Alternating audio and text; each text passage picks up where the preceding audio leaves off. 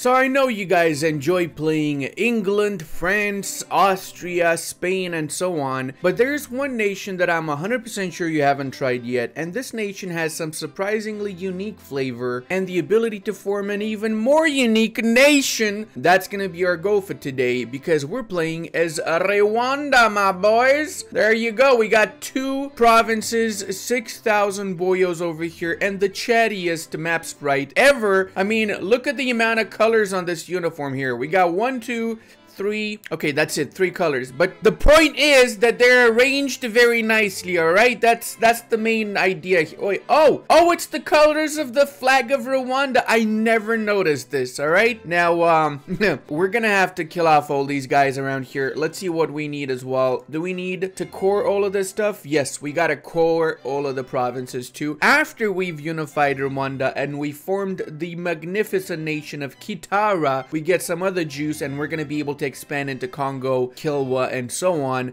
But for the time being, it's time to murder all of our neighbors in good old Rwandan fashion. Too soon? Too soon? Okay, maybe a little bit too soon. So, the first thing, of course, rival everybody you can in the whole wide world. There you go. 1 and 2 and 3. I'm gonna go for Buha third. Buha's got 3 provinces. I wouldn't mind getting my hands on 3 provinces. No advisors, because our economy is dog schnitzel, 0.36 ducats profit. It's basically non-existent. And we are gonna be doing our estates, of course. A very standard estate, nothing unusual here, nothing out of the ordinary, so you probably know what's happening. We are giving supremacy over the tribal kingdom too, even though it's gonna increase our influence, doesn't matter. There's enough nations to get our crownlands back up after conquest, since we only have 2 provinces and we're gonna be adding an extra 10 provinces to our country. You know, I did have one game in which I forgot to seize crownlands and then I had to just develop the crownlands, wasting so much of my mana points. It was my Teutonic run, by the way. I don't know if anyone noticed that, but I forgot to seize the 5% crownlands in 1444. That's like the only nation you should never forget that with, you know, because of the disaster. Oh, we got a juicy morale of armies. Rumeza Abash Yeah, I'm gonna get that guy once I can afford him. And speaking of affording, let's get some burger loans. And let's also start getting claims on everybody around. Do we get claims from our missions, actually? Get claims on the entirety of the Rwandan area. What? Force limit and military advisor. Okay, looks like we are gonna be hiring this guy here. And to get to force limit, we need 2 more units. So let's hire, of course, the Free Company, boys. Everybody's favorite company in the whole wide world. And written the Free Company, we got the prepare for war, alright? Oh, we're only getting on the Rwandan state? I thought it would be like the entire region here, man. Oh, this is much disappointment. Do I get any more claims on everybody else around? I get until the end of the game prestige decay reduction and tolerance of the true faith, not bad. What else is there? A lot of temporary bonuses also. Central African region, there you go. We do get this, man. Come on. That's the entirety of the Central African region. I need to do train the army, profit for war, and have grown by 5 states. So I gotta eat all of the Interlaquistine area then. War reparations from 3 countries and 25 army professionalism? What? Okay, that seems like a pretty steep amount of stuff that they require for that mission. Let's make our leader a generalus also. And he doesn't have any siege pips. Feels bad. Alright, 11th of December. Let me also get my cult, because I forgot to get that. And we're gonna go for the discipline plus 2.5, of course, so we can have a little bit of a boost in this war to come. Time to enlarge our horizons, boys. Get 3 provinces bigger. And speaking of bigger, you know what they say about people from the Rwandan area, right? Oh, you don't? Just wanted to put it out there so I can thoroughly make this conversation extremely awkward. Okay, boys, time to say bye-bye. Imagine if I actually lost this battle. I wouldn't be surprised if they got some really great dice rolls, but they didn't. They got trash dice rolls. Let's go, boys. Let's kill them off. Wait, where are they going? They're not going to Muhambwe. Damn, I nailed that pronunciation first time, didn't I? Muhambwe. Waka waka he he. Muhambwe. Getting my ass kicked by the natives. I shouldn't have gone here.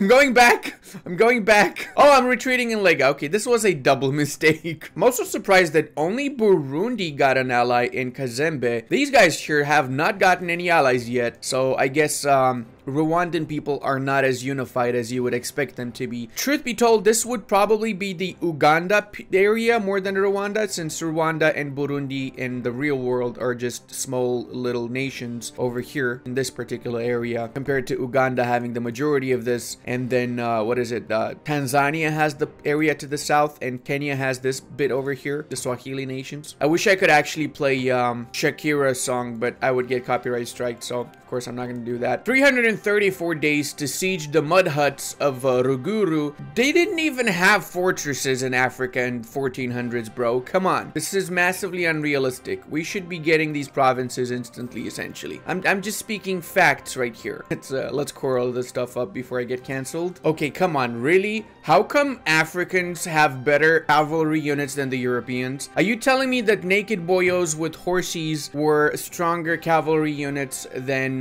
medieval European knights? I'm gonna put a massive doubt on this particular pip distribution here. Time for the next war. Actually, can I attack these guys? They didn't get any allies yet, did they? No, they didn't. It's eine bigen mistaken, boys. Bigen mistaken Nikori. Bye-bye, Nikori. Now watch them win this battle. Seriously, watch them win this battle right here. Of course, they're not gonna win. Come on, boys, come on. They're gonna go somewhere. I don't know where. I'm not gonna chase them again this time. Just gonna leave my mercenaries to siege that down, though. I have to figure out a way to get feudalism. I'm gonna have to maybe work my way towards the Kilwan lands, or if not, I would have to just manually spawn it. I'd rather not have to manually spawn it, though. It would be such a massive amount of mana points that I need to invest in feudalism. Hey, that's right. You should fight the natives too. See how you like it. Oh, disaster has struck. Our Lidorski has passed away, and somehow we got an heir. Yeah, this right here, this works. This is 1 in every 5 Rwandan kids have this name, so just trying to stay historical here. Seems like he needs to do the vision quest. Pizza man by day, doctor in the afternoon, and housekeeper in the evening. Jonicus Africanus is a true Rwandan hero. They will say tales of glory about Jonicus one day when nobody else is left to hear it. That's right, we've been talking about this man for the past 5 minutes whilst I was waiting for that to siege down. But you're not gonna hear all of that conversation because I'm gonna be editing half of it, since most of it's related to stuff I probably shouldn't be talking on YouTube. I'm sorry, what? Buhan separatists just came back right now. Isn't this the nation I killed like a few years ago? Where did these guys go? What were they doing there? And what made them come back a few years after their country disappeared? I have so many unanswered questions and yet so few answers. I made the mistake of taking a quick look at the cultural map mode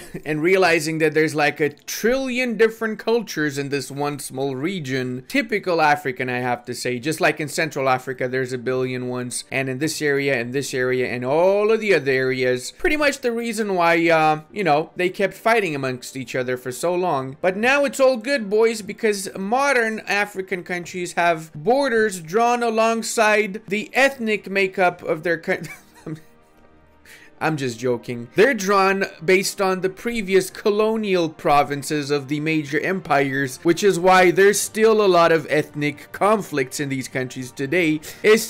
It's horrible. It's really horrible. I'm honestly more worried about the natives when I attack this province than I am about Karagwe's army, since the natives might do a little bit more damage to me than Karagwe will. Boom, boys! They're gone. Now let's get out of there before the natives get really angry with us and try and eat us. Can I do the peace deal? We gotta wait for a few more months, I guess, or we have to go down and siege these boys down. That would be the bad outcome, because I would have to go through this province of Rukwa. All my homies hate Rukwa. God schnappledoop, do we really need to go through Rukwa? No, we have to go through Rukwa. See, this right here, this is exactly why my homies hate Rukwa. There's never been a moment when natives did not appear in Rukwa, okay? Since you made me come all the way here to Bukavu, I'm gonna vassalize you, so this is gonna be my entry point into the Mutapan area afterwards for expansion, which of course I want for 2 reasons. First off, these juicy gold mines, and the second one is because I want to get feudalism from Kilwa, or at least try to get feudalism from Kilwa. I might still have to spawn it myself. Let's see what Papa RNG says about it. Hey, we managed to get this because we unlocked the cult of Islam, so we have 4 cults now. If you don't know how the fetishist mechanics work with the cults, you basically get a lot of cults from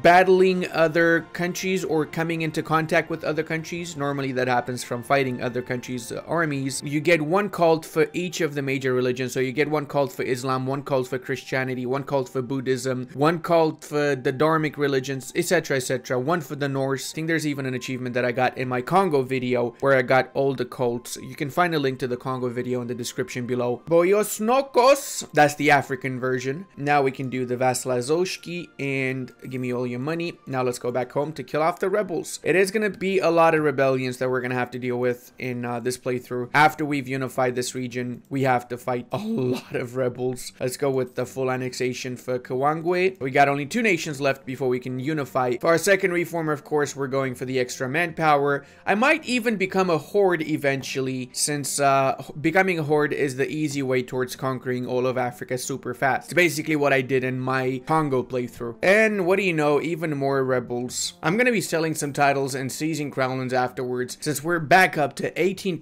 crownlands, and we're going to use that money that we got so we can recruit more mercenaries. The Great Lake Free Company is not bad, but this bad boy over here, the Yaka Free Warriors, has 2 siege pips, so I'm going to go for the Yaka Free Warriors. And is a time for the next ver. Let's go. Oh boy, we got to go through Rukwa again. Ah man, my homie's not going to be happy about going through this. This right here, this is why they're not happy, okay? And of course, after that battle, we got to fight their army in this, I'm guessing, Hill Province, Highland Province. Bless us, Lord Schmegidoo. Nope, Lord Schmegidoo didn't bless us. Let's get the schnapps out of there.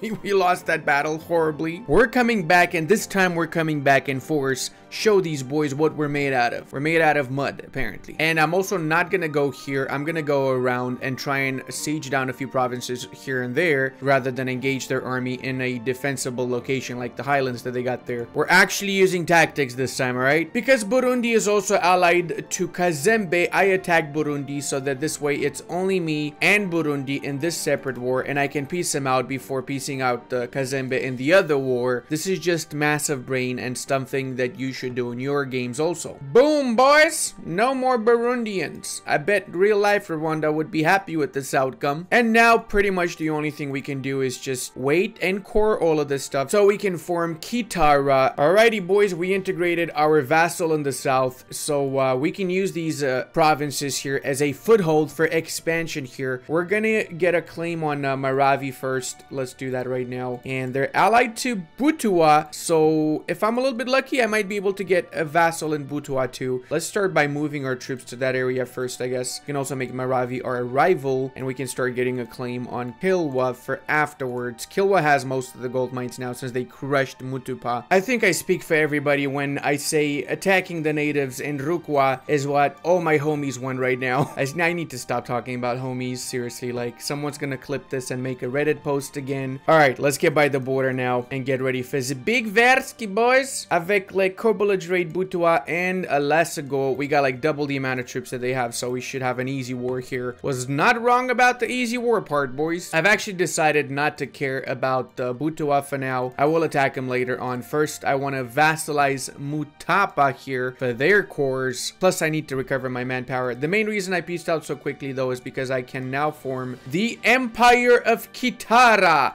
Buganda becomes the new Kapitalski, gain new traditions and ambitions, and we also colonized some provinces, like the province of Rukva. No more natives to be messing with. We also get Lega as a Siberian frontier, and we get the 2 provinces of Kuria and Shaga as Siberian frontiers. That means that this mechanic here is the same like the one the Russians have, where as long as you don't go with your units over these provinces, eventually they will colonize these provinces by themselves without having to use colonists in the process. And this is just amazing that now we have a continuous connection between the Interlacostein area all the way to the rich gold mines of Mutapa, and even to the Congo via Lega. We also have the Kitaran ideas, which are pretty strong. We got infantry combat ability, prestige decay, and manpower recovery, tolerance of the true faith, unjustified demands minus 20% cost, construction cost, core creation cost minus 15%, and culture conversion cost minus 25, which is why Kitara is definitely a candidate for a one faith, one culture run, since it has the extra culture conversion cost reduction. And we can now make Kilwa our rival. Actually, can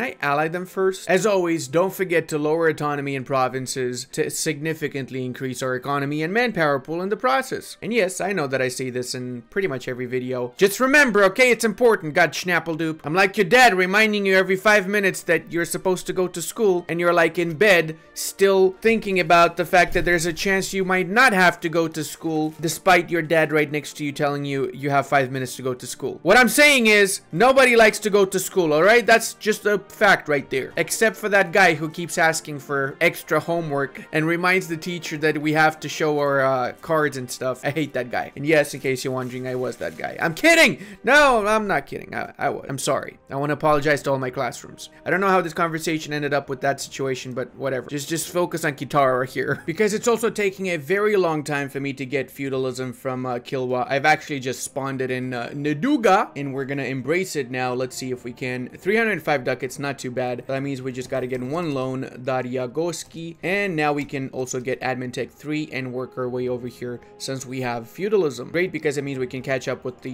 Kilwans, especially militarily speaking. Of course it took 640 days to take Zimbabwe. Why would it not take 640 days to take Zimbabwe? Am I right here? Alright, let's stack and Vapenikum their army and make them our Vasulski. Darya, go give us your money too. Don't cancel any claims, but cancel the rivalry, because Butua is going to be your friend very soon, since we'll make him another vassal. And let's go back home. We got to kill off the rebels next before we attack the Kilwans. Oh, look at that. We can ask these boys to transfer their trade power to us. Let's see who else we can ask. Offer knowledge sharing. Okay, I can make some money from offering knowledge sharing too whilst I'm at it. There you go. Trade power 16%. Thank you very much. And I just realized I was not using my other merchant. Very massive brain right there. That actually improved my economy by quite a bit. We're making profit, boys. 4.84 ducats for us is a big amount of ducats right now. And we just got military tech 5, so we are on par with the Swahili units of Kilwa. Bro, for real, Kilwa just annexed Butua. Oh man, this is not going good, is it? And they also managed to get military tech 6, so they will have the advantage, but I'm still gonna attack them. Whatever happens, happens. Let's go with our war target here. There was Vult, as they say in the lands of Kitara. Probably not what they say in the lands of Kitara. It's okay, just go along with it, guys. Let's see if we win this battle. Hey, we did win it. And we're also gonna stack wipe this reinforcement that they got coming in.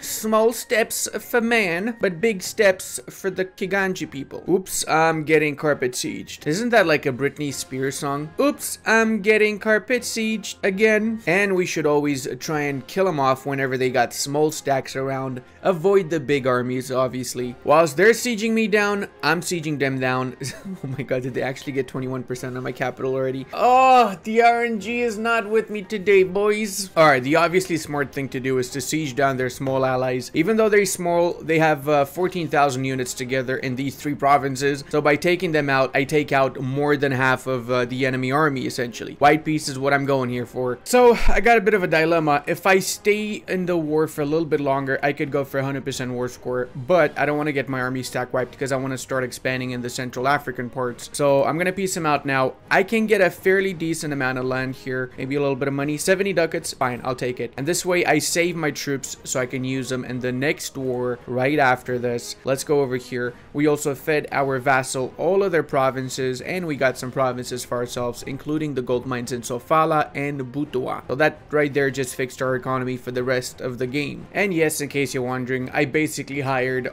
all of the mercenary companies that I could hire. I need the troops, I don't have the manpower. I have the economy though, so I'm just taking advantage of being rich and using my money for the greater good, of course. Totally not for enslaving and killing everybody around. These guys are transferring trade power. I'm okay with the trade power, bro. Just, you know, transfer your soul instead, my boy. I'm calling in Kazembe, my ally, for now, my ally, so I can feed him some lands and then make them nice and plump and then diplo-vassalize them, or just kill them off if I don't have the ability to diplo-vassalize them. I was really thinking the other day, guys, how EU4 has really come a massive way since it got launched. Version 1.0 of this game is almost unplayable today, considering the amount of difficulty that version has compared to this version. Let's say, for example, you used to have one fort in every single province before, so in order to siege down a country that's 5 provinces, you have to siege 5 fortifications as consequence. It was not easy when this game was first launched. It was basically very similar to EU3 with some differences, of course, but the core stuff was very much so still EU3. Let's say, hey, we got Diplotech 4, noise. About time, in 1489. I know that I'm selling this as the Wakanda of Africa, but it doesn't really feel like the Wakanda, does it?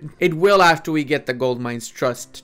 Well, looks like we can peace out, even though we still haven't separately pieced out this nation. And we can take all of the schnapps in the eastern part of their country, which is perfect. This is going to allow the rest of my expansion in here. I'm also going to have to dismantle the Yaka Free Warriors because they don't have any more manpower reserves, but I'll do that right after I use their manpower pool here to kill my rebels first. I really hope this run encouraged you guys to play a little bit more outside of Europe, because I know that 90% of the player base does play in Europe, and the reality is that there's so many fun nations outside of that particular spectrum that you really should try out, especially if you've played EU4 for a while and you want to check something new out. And hey, if you want to check something new out, you also have to check out this awesome Circassia run right over here. And I want to give a massive thank you to all of my patrons, channel members, and Twitch subscribers. I would not be able to do this without all your support.